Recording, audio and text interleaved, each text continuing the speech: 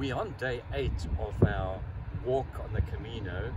Today from Muxia to the small village of Gevers along the Costa del Morte. It's called the Coast of Death because of the rough seas and the many shipwrecks off this coastline.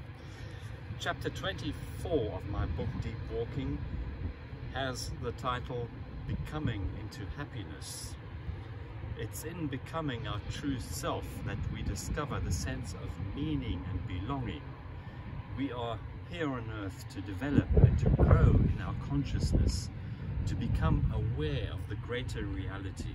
It's part of what the evolutionary program demands of us.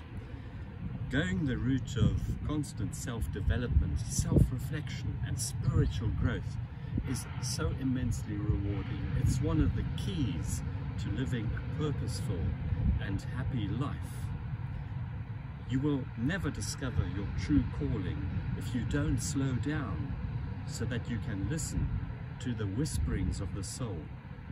Body and mind have an infinite capacity for change and renewal. It's never too late.